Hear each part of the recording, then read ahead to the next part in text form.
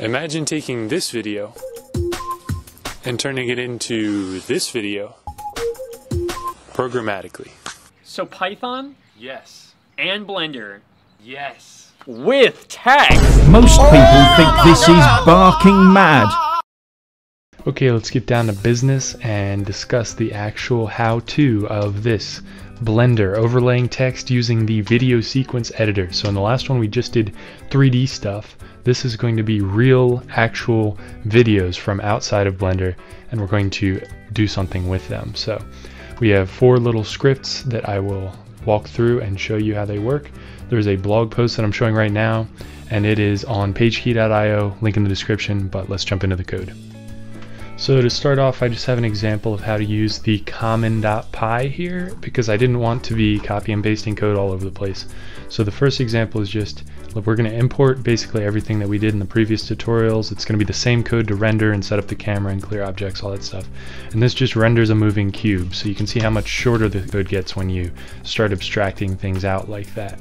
So we render our 10 frame cube and we get number 2, and this is all in the O2 folder since this is the second video.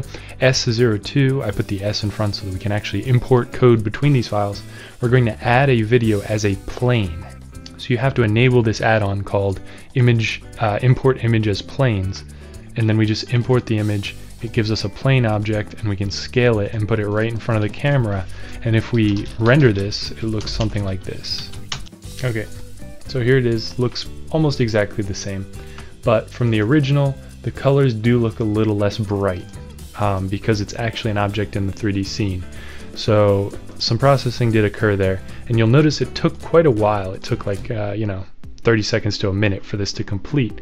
I don't really like this method unless you actually need this video in a greater 3D scene that you're creating. So if you just need to work with video and no 3D objects, then I think the next technique using the video sequence editor will be a lot more preferable. But it's good to know that you can add videos on a plane pretty easily to a Blender scene. Let's render number 3 here and look at the code. Basically we write two things, one to add video, one to add audio. You actually have to take that original video and add 2 separate objects for it because the video or movie in the video sequence editor is just the frames. It's just the visual side. So we enable the sequence editor, add the video strip, and then we do the same thing for the exact same file, but we add the audio strip. That renders out and we get audio. You can specify the channel as well, and you'll see that these go on to separate channels in the video editor when you run it. If we run it not in the background, you can actually see the video editor right here. So channel 2 has the audio strip, channel 1 has the video strip, and if you want to get in here and edit things, you can. Finally, instead of just passing the video through Blender just to show that we can do it, let's actually do something to that video. In this case, we're going to add text.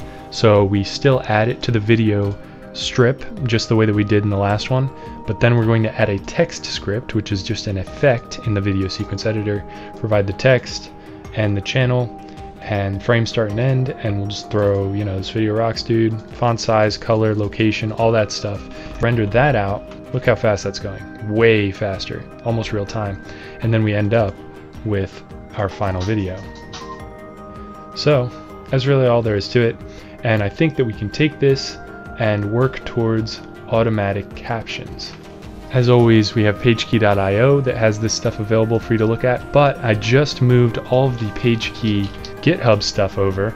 Everything is archived now with a link to the GitLab where they are now located. So you can go on to PageKey GitLab and check out some of the different projects that we have there. And soon I'd like to add a library that has some of these common functions in it for video editing that other people can use. So I'm going to work towards something that can automatically edit the videos that I make on this channel, and I would like to keep it open source and available for others to use. So I'll put that here. It's a library for programmers and the like to use to make their lives easier and automate things. So keep on the lookout for that. Other than that, I hope you enjoyed this video and got some value out of it. Thanks, and see you for the next one.